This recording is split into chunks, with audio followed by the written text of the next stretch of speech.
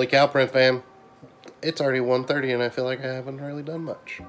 I told you I was going to do the white toner shirts, and I need to, and I'm going to. But holy cow.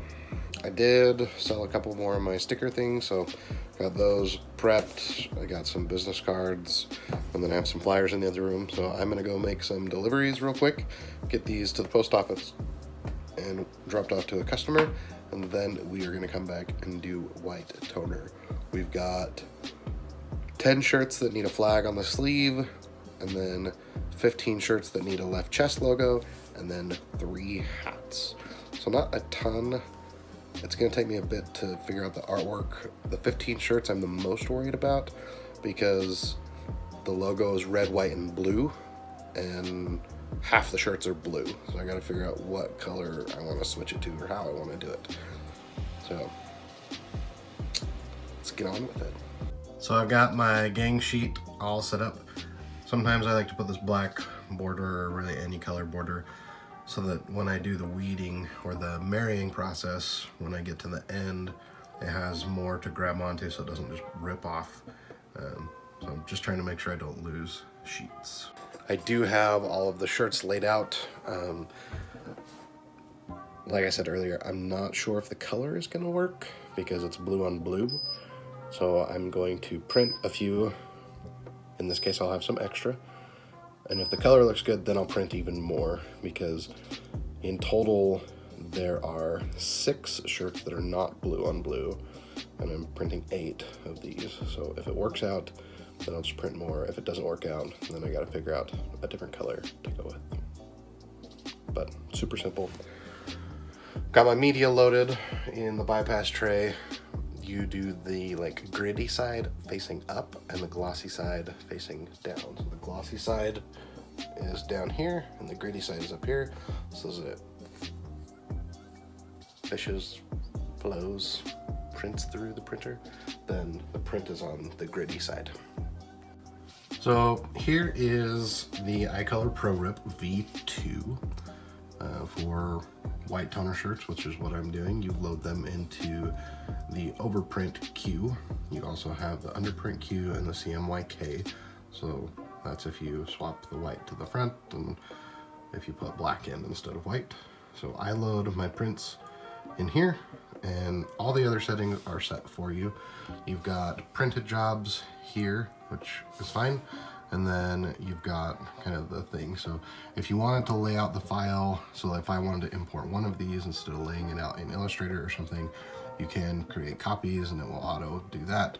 I just find it easier to do in Illustrator.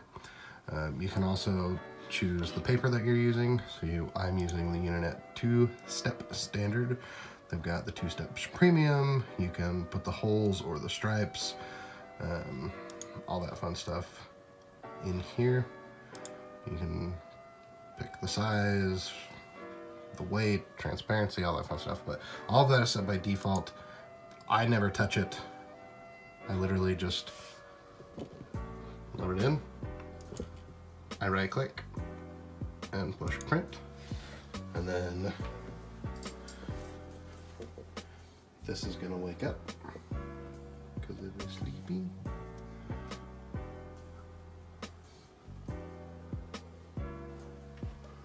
Oh, I had an unknown error. Hold that thought. I just had to hit cancel and do it again. So, printer is connected to the network. It's going to feed in my one sheet that I have here.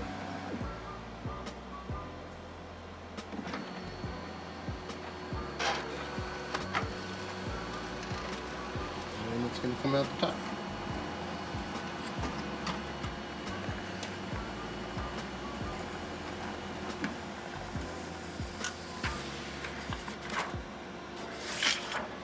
So the customer wanted a white border for the blue on blue shirts.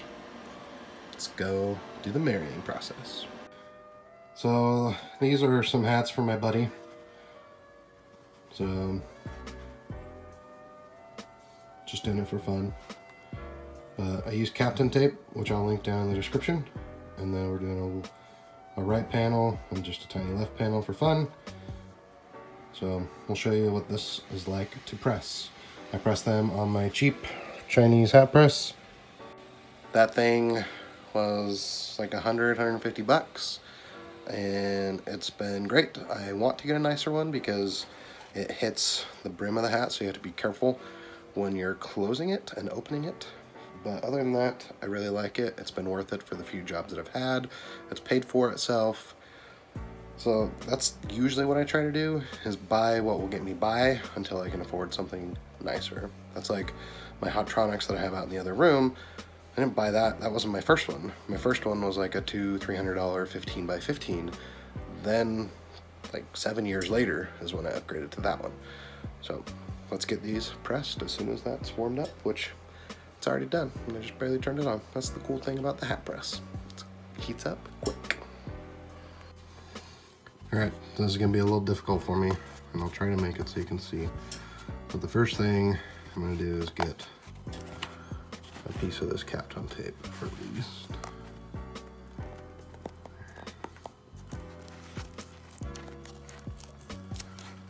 And hats are a little harder than shirts, just because they're not flat. But I get my finger underneath it, and I roll as tight of a roll as I can. That way it will release really well.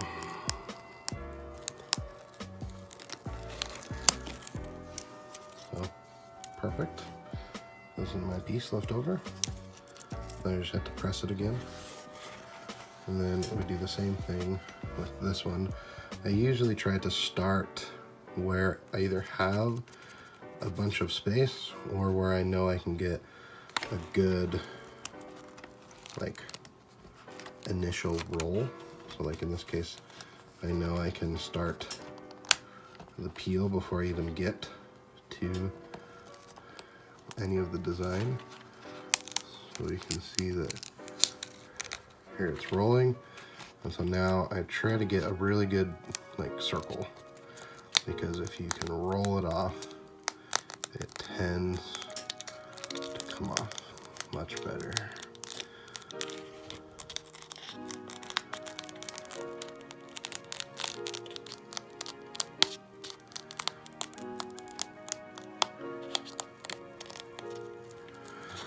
And the letters that I was most worried about were this A and R, because you can see how little they are. This design is only 2 inches, so I think that's like 50 millimeters. I'm trying to work on my millimeters. I don't know where my pick went.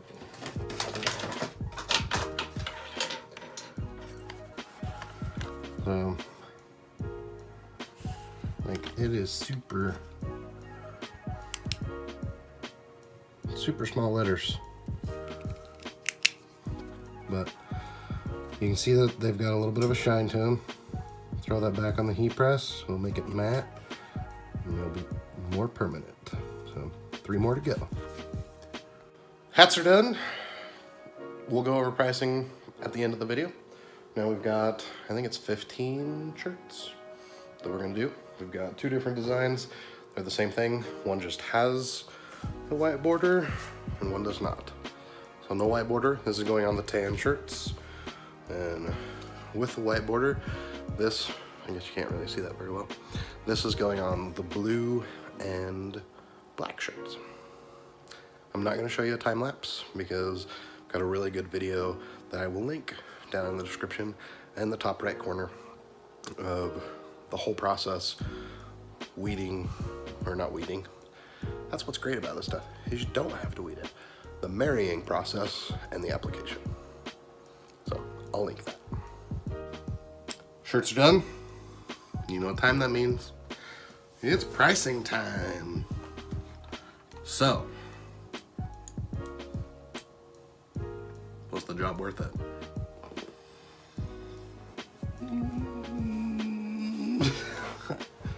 I'd probably say no. Reality, was it? Probably. But the raw numbers don't make me super thrilled. So let's go over set numbers. And I guess I need to add one more line in here to make it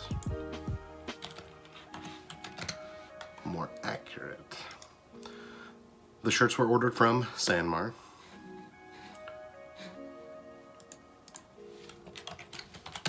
Sorry, wrong price. I had to order 2 different sets because they added more shirts after the fact. In total, there were 15 shirts. The Sanmar bill, including shipping, was $243.34. If they would have ordered them all at the same time, I probably would have made the free shipping cutoff, which is $200 with Sanmar. Because they did not order them at the same time, I had to pay shipping on both orders. I would have made the free shipping because the shirts themselves were $202.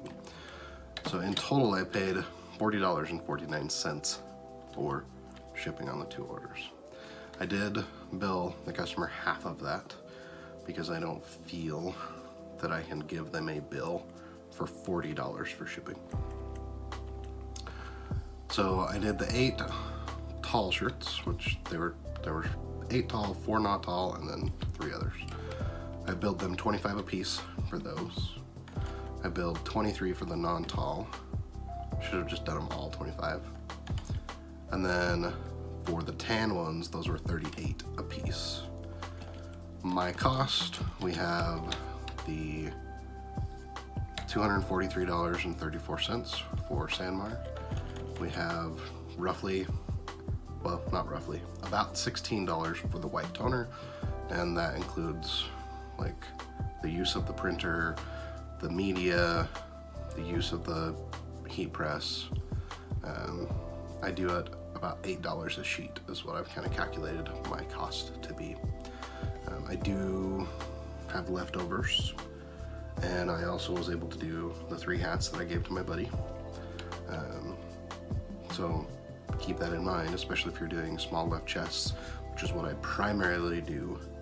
I do left chest, sleeve, sometimes full backs or full fronts, but I try to always gang things up. And then I charged him $23.49 for shipping. So in total, the profit for this job, gotta modify a little more column, was $170.15.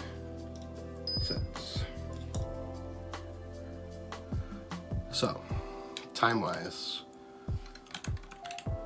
was it worth it? Yes, because I'm slow. And really, for 15 shirts, that's honestly pretty good.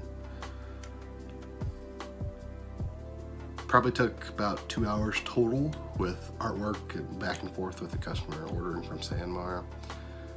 So $170 was the profit.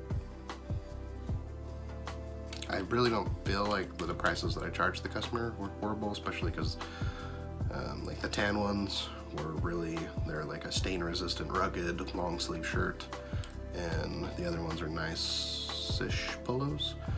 So 25, 23, and 38 a piece. So not bad. But that about wraps it up for the day. If you have any questions about the white toner, the process, all that fun stuff, leave them down in the comments. If you have any questions about what I do, why I do it, how I do it, leave those down in the comments as well. Thanks Cam for editing the video, really appreciate you. If you guys want to support the channel, you can do so with the links in the description. As always, just appreciate you being here, watching, subscribing, hitting that thumbs up, all that fun stuff. Thanks so much. It's Friday, which means there's not going to be a vlog tomorrow because I'm ripping out the floor in my house. It's not going to be fun. Bye, Profane.